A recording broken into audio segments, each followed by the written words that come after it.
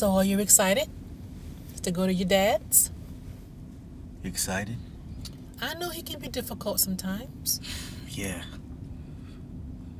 I mean, I know he's my dad and all, but it just seems like we can never have a normal conversation, you know? Our discussions turn into debates. Whenever I try to get him to listen, he winds up lecturing. It's not good enough for him to be the smartest guy in the room. He has to make sure you know he's the smartest guy in the room. You know, you got that from him, you know. Not the arrogance, the smarts. I don't feel that way when I'm around him. He always finds this way of making you feel dumb. He invalidates everything I say, you know, school stuff, sports opinions, stuff I read, religion. Well, you better get used to that one. This day and age that we live in, everybody would try to question your religion. Now, you're a smart kid. You're going to go to college and you're going to make something of yourself. But don't think for 1 second that somebody won't question your religion. You just got to be ready for it, honey. Alex? Alex? Alex? Oh, hey. Dude, you were out of it, huh? Yeah, I guess I was, yeah. I'm Gabby, third year on the team. Alex, first year. How'd you know my name?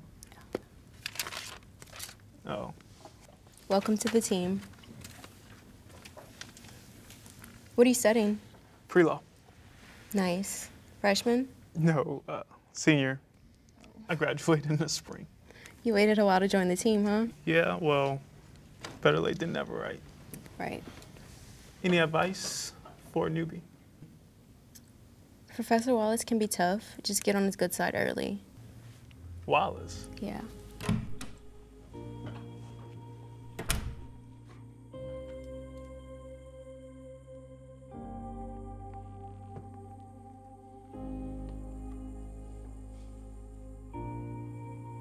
Well, well, what do we have here? Welcome to the debate team.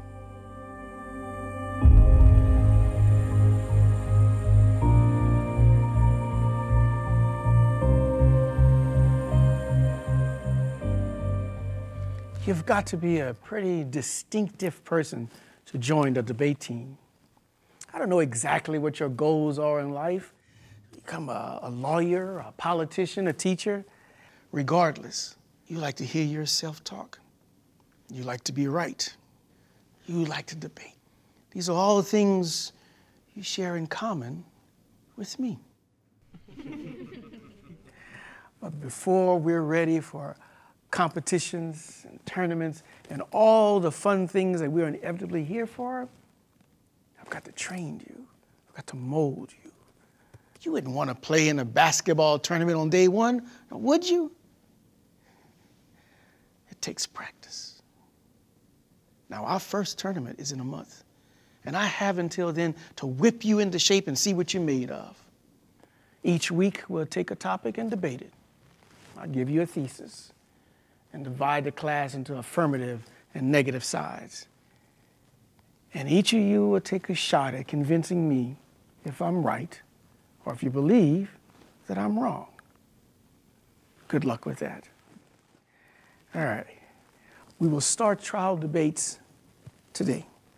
And when we convene again on Wednesday with a final debate taking place on Friday. We'll start with one of my favorite topics, religion. So here's the thesis. The biographies of Jesus cannot be trusted. There is no credible proof Jesus was the Son of God. Therefore, Christianity is an invalid religion. I know this will be a touchy subject for some people, but touchy on this team is good. I want emotion, I want convictions. I want you to defend your creed. This is what will help me to mold you into the debaters I need you to be. Let's get started.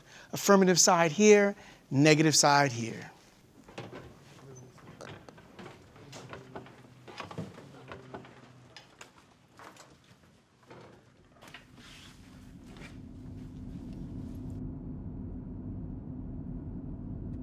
Here, take this.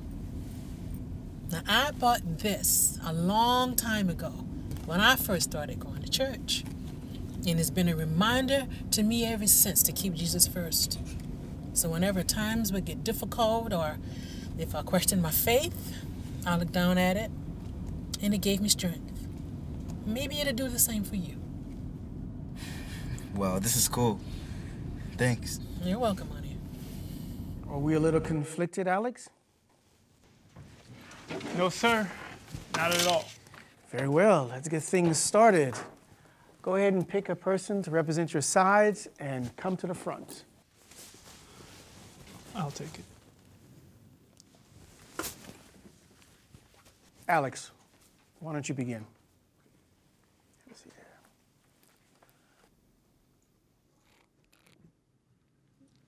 Professor, you claim that the biographies of Jesus cannot be trusted. But my question to you is, don't we rely on ancient literature and biographies such as these for all of our historical evidence? So what makes the Bible so different? How do you know President Lincoln was ever president? Or that he was ever assassinated? Have you seen him? Could you conjure up some sort of equation that would prove his existence? Of course not. You believe in President Lincoln because of old writings. You've read them. This is the same evidence we look to for Jesus of Nazareth. Though not as recent as that of President Lincoln, this evidence is more credible than that of Alexander the Great, Julius Caesar, Homer, Plato, or any other historical figure hold on that... here. Let me get this straight. You're comparing the existence of a man who supposedly was divine, did no wrong, worked miracles, and lived over 2,000 years ago to that of President Lincoln? A man who lived only 200 years ago? A man who we have recent writings of, a man who we have pictures of, a man who we have documents signed by. Oh, and not to mention, his face is on our money. I guess I've never had the privilege of holding a Jesus bill in my hands. No, what I was saying was... We heard what you were saying, Alex. I just respectfully disagree. Professor, isn't it prohibited to interrupt the presentation? I'll allow it. Thank you.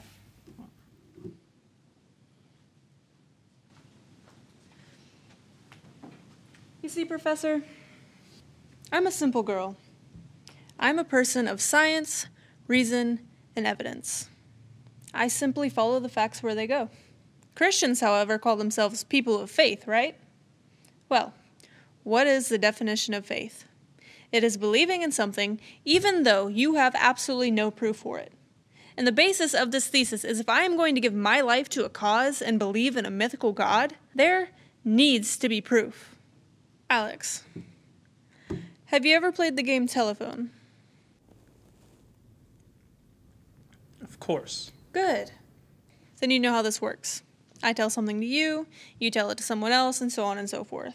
By the time it gets to the end of the class, it's been completely changed from what it originally was. Now, take this same concept, but we're living in the early ADs. We're talking about something that we didn't see happen. The game is spread across thousands of people, and those playing are religious fanatics who want the outcome of the game to change. Does that sound more credible to you than writings of President Lincoln, who were written only 150 years ago while that man was still alive? Not to me. I'll end with this, Professor. When the ancient Greeks would look at certain phenomena like earthquakes or even rain, they couldn't explain it, so they'd come up with their own explanations. Things like, the gods are angry or the gods are crying. They were filling in the gaps of knowledge of things that they couldn't understand. But now, all these years later, what do we know? We know that earthquakes are caused by tectonic plates, and we know that rain is simply atmospheric water vapor heavy enough to fall under the weight of gravity. Class! Professor, Alex, the gaps have been filled. We have more than enough science and evidence in the modern era to know that there is no more need to believe in God. The gods aren't crying, Alex. It is just simply raining.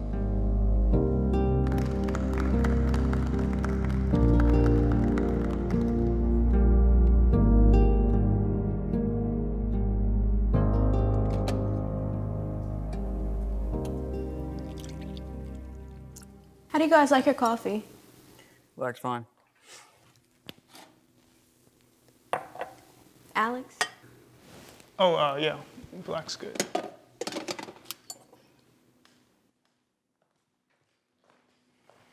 So obviously that didn't go well. But we still have 2 more chances to win this baby. So let's do it. What you got? So what I think is we stay with his Lincoln rebuttal, because that was a good point, but Sarah interrupted him. So I say we stick with that.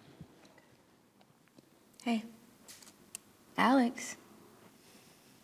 It's okay. We were all caught off guard. We still have 2 more chances to win.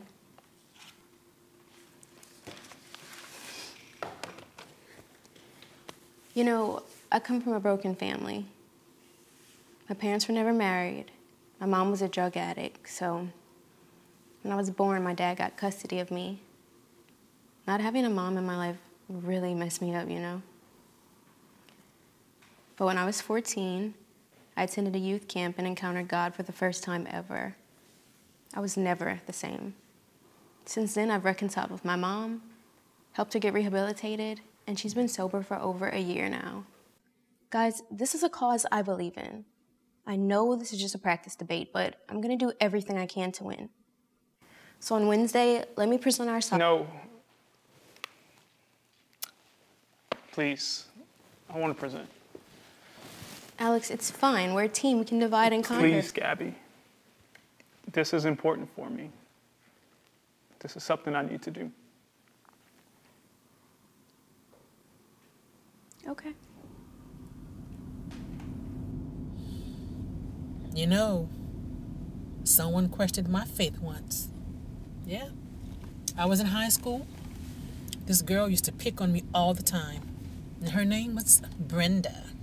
She was the principal's daughter, so she thought she can get away with whatever she wanted. And she was right. Nobody messed with her. And on top of that, she was really pretty. So all the boys wanted to be with her.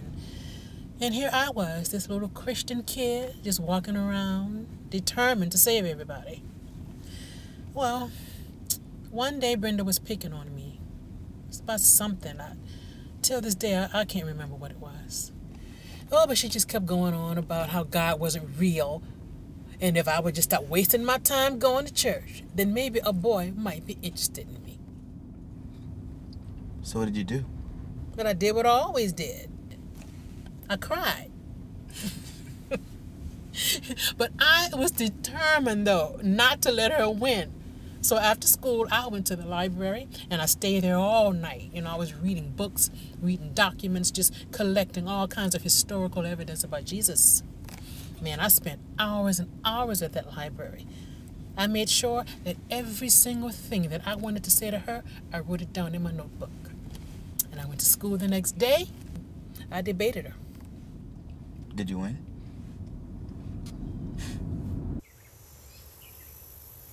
So with all of that being said, for a religion that has been the cause of so many wars and so much strife, for a religion like that to base their entire creed on literature passed down from generation to generation, back with no historical evidence whatsoever, just seems to me, Professor, to be simply irresponsible. I mean, I don't know about you guys, but it's hard enough for me to remember what we discussed in class a few weeks ago, long enough to write it down on my exams.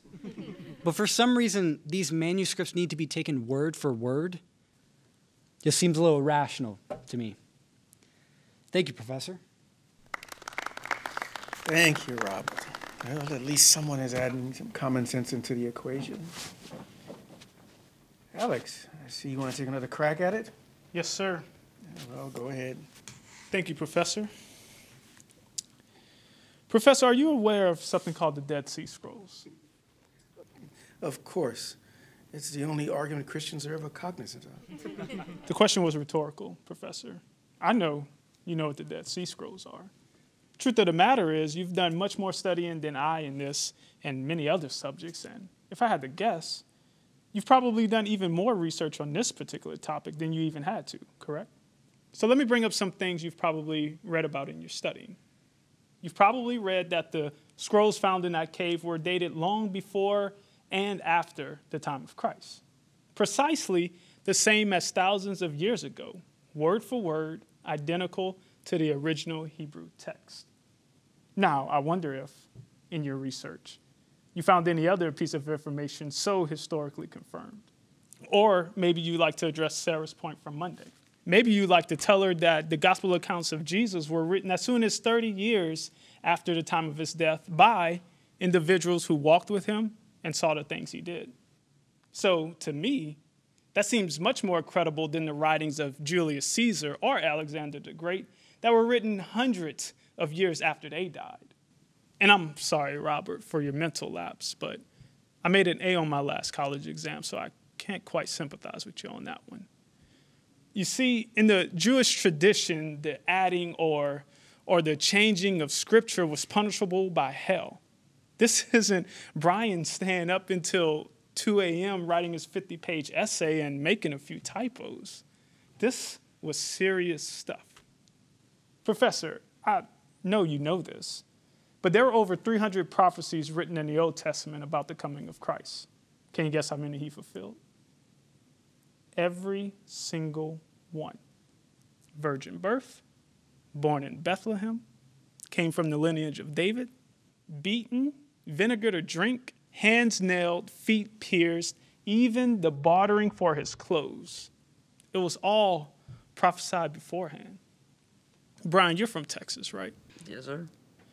The chances of 8 of these prophecies coming true is like taking your beautiful state, filling it completely with silver dollars 2 feet deep, marking one of them, and then having a blind person find that exact one on the first try. The whole state, huh? And exactly how did you find that statistic? Science Speaks by Dr. Peter Stoner. It's an old book, Professor. The same place we get all of our information from. Alex, you do realize that Jesus wasn't the only person crucified, right?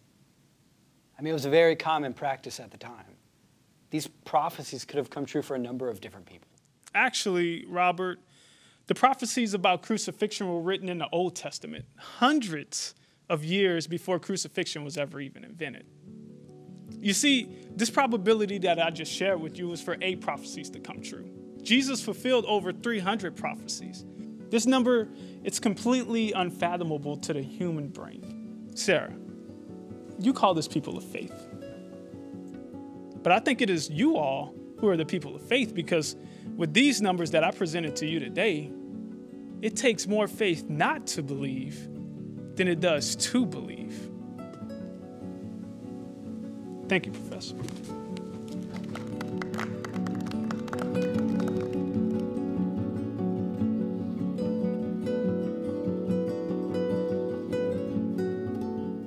The fact that I can't even explain God just makes me believe in him even more. I mean, if I could explain him, then he could just be some human invention, but I can't.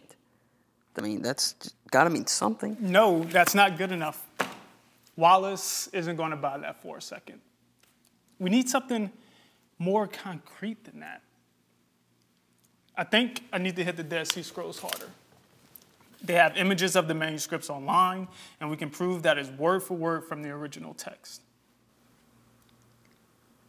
Yeah, I think that could maybe help, but I think Brian's onto something. I mean, as Christians, shouldn't we at some point bring up testimony? How he's changed our lives, how he's changed other people's lives. Testimony, Gabby? Seriously, testimony is going to prove the legitimacy of Jesus Christ? We have so many more concrete things that we haven't even brought up yet. The fact that he appeared to over 500 eyewitnesses, legitimizing his resurrection. The fact that the early martyrs who saw Jesus with their own eyes went around living their lives for his cause. I mean, we haven't even mentioned a word about Josephus and all of his writings. And here you want me to bring up your little youth camp story?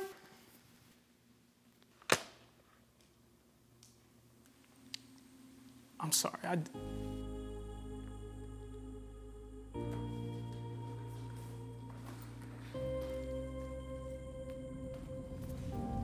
Did you win? Did you win the debate? No, I didn't. I came at her ready. Oh, I was ready to prove her wrong. But I was angry at her for challenging me, and that anger displayed itself in my presentation. Everything that I learned that night, all the facts, I presented it to her. But it just, it just made her more angry at me, And it just turned into this big argument, and it resulted in the both of us being suspended. So Brenda continued to be an atheist, and no one ever trusted anything I had to say after that. So I was right back to where I started. This Christian girl just trying to convert everyone.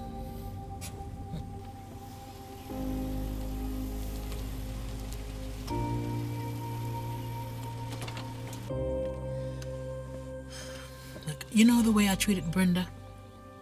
I treated your dad the same way. We argued all the time. Never got anywhere. Look, if you want your dad to know who Jesus is, then you have to treat him the way Jesus would. And the difference that Jesus has made in your life would make all of the difference in his. Okay? Yeah, I think I could do that. Yeah, I know you can. Come here. Mwah.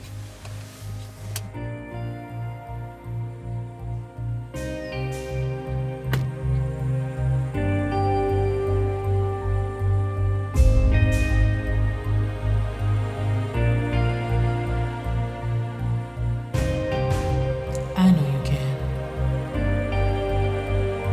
Why does this mean so much to him? Why does he even care? Brian, I think this might explain it.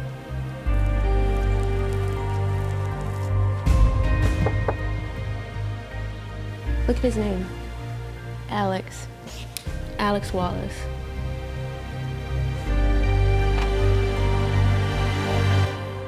Hey, Dad. Hey, son.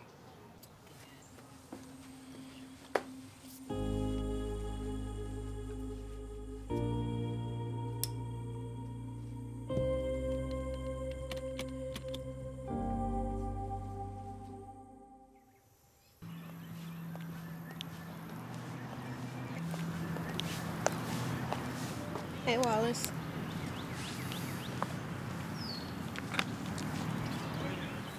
I would try so hard to make him proud. I knew that grades were important to him, so I would study and study for hours just to try and make him happy. When it came time to take the ACT in high school, I knew that was my chance. I just knew that if I got a good score, he'd finally be proud. So for weeks, I did nothing but study. No social life, no fun, just studying. When I finally got the results, my score was a 35. I was so proud of myself that I ran up to him to show him, and you know what he said? All that studying, and you couldn't even get a perfect score. It was at that moment I decided to omit him from my life completely. But I couldn't shake his influence on me. He was the reason I wanted to be a lawyer. The reason why, after 3 years of school, I decided to join this team. He gave me that desire to debate, to prove it, to prove that I'm smart, and to make sure guys like him don't win. Gosh, I haven't seen my father in years. I had no idea he was the professor of this team. But when I saw him walk through those doors, it was like I was that same stupid kid again, just trying to get a perfect score. I know how you feel. It was the same thing with my mom. Like, no matter how detrimental her behavior was, I couldn't stop myself from caring. It was only after I stopped trying to fix her that she was ever restored. Loving her is what ultimately made the impact. But you've heard that little youth camp story already, haven't you? God got me. I'm so sorry about that. It's okay. I want you to debate for us tomorrow. You know what you have to do. Come on, let's go see if Brian has a youth camp story. So in conclusion, Professor, we have laid out multiple different arguments throughout the course of this past week. I believe we proved that there is more than reasonable doubt to believe in the legitimacies of the outlandish claims that have been made by, dare I say, religious fanatics, not only in this room, but by those all around the world. And let me conclude with this final question. Are you willing to give your life to, or even believe in, a story that has been responsible for so many wars, hate crimes, prejudice, rhetoric, and so forth? Are you willing to believe in such a story like this? Whenever reasonable doubt, scientific facts, and common sense declare this story to be completely and utterly fictional. If your answer is yes, I simply cannot join with you and risk being on the wrong side of history. Thank you, Professor. Thank you, Lori. I reason with your logical concerns, but like any other, there are two sides to this coin. So, who will be presenting the other side today? I will, sir. Alex, it seems your teammates have more faith in you than Jesus Christ. Good luck.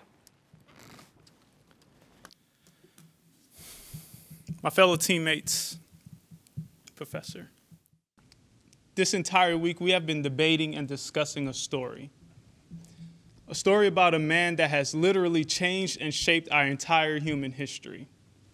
Our calendars, our holidays, our morality, even our Constitution, all changed and shaped by one man, one story.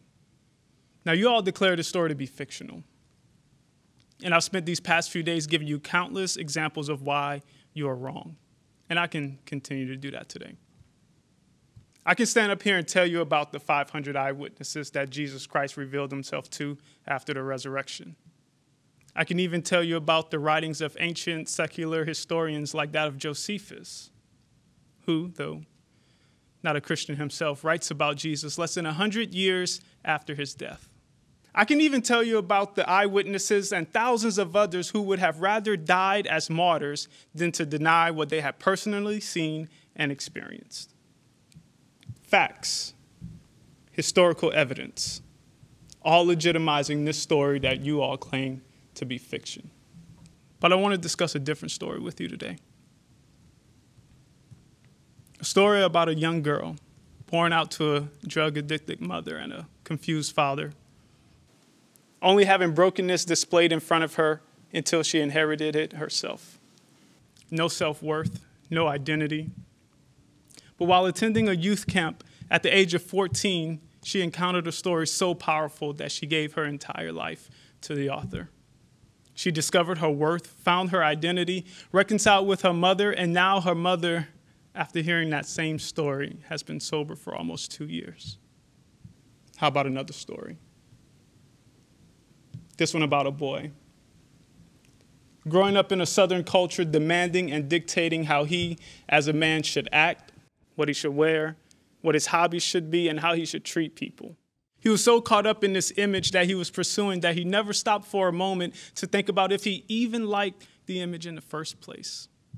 He woke up one day to realize that he was an alcoholic, working a dead-end job, and taking advantage of women every chance that he got just to feed his own ego. Until one day, he encountered a story so powerful that he gave his entire life to the author.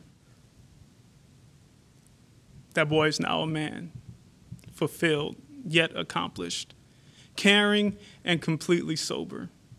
Nothing like the image he once pursued. One more story. This one of another boy. Growing up in a broken family with a father who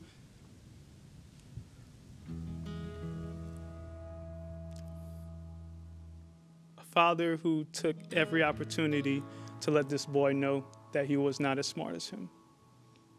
Yet all that boy ever wanted was for him to love him and for him to be proud. He tried his entire life to do everything that he could just to hear him say, "Good job," but it always ended the same way. Disappointment. Until one day the cycle turned into cynicism. His pursuit then pivoted into a different desire, to be nothing like the man that his father was. And even though I hated him, even though I despised the very thought of him, I stand before that man today with nothing but love and compassion in my heart. Because I heard a story. A story so powerful that I gave my entire life to the author. You asked us at the beginning of this week to give proof. Proof as to why we believe Jesus is who he says he is. And if what I just said doesn't prove it to you, then I'm sorry. I simply cannot follow you in that belief. Because I can't risk being on the wrong side of eternity. Thank you, Professor. Thanks, Dad.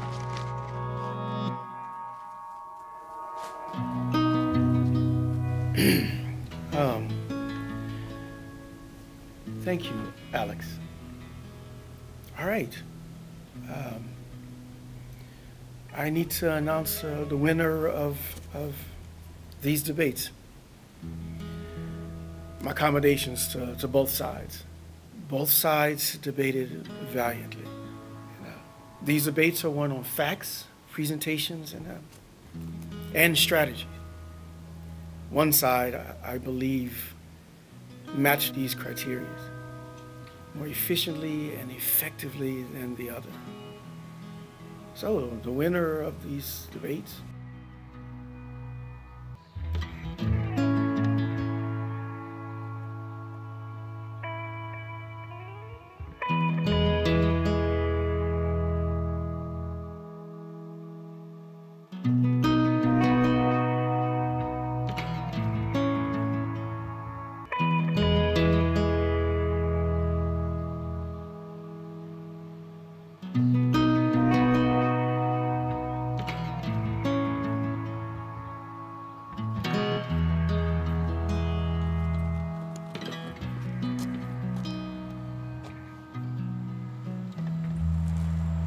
I never knew you felt those ways. Never asked. You know my father was a drunk. He worked the same dead-end job his entire life. He knew he was a lowlife, and he took it out on me.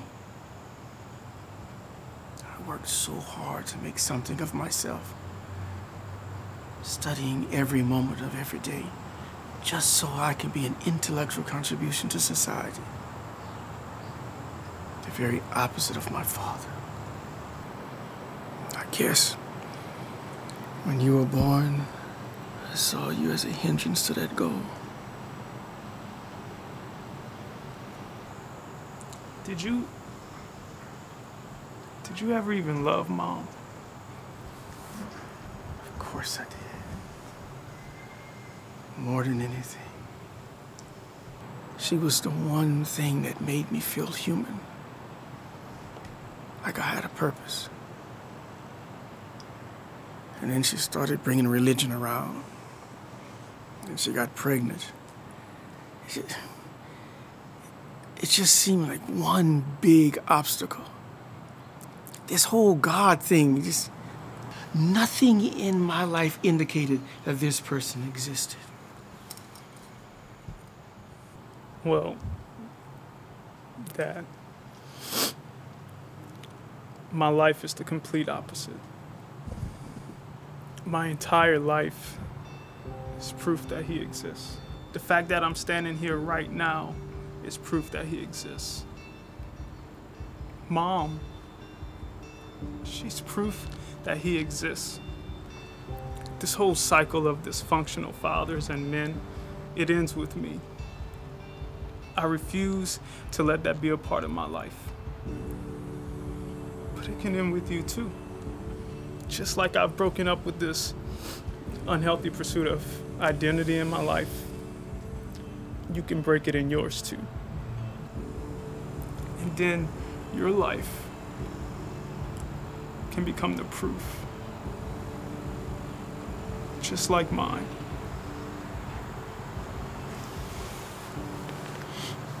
Maybe.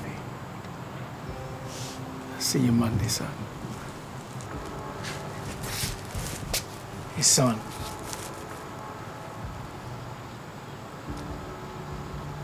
Good job in the debate today. Proud of you.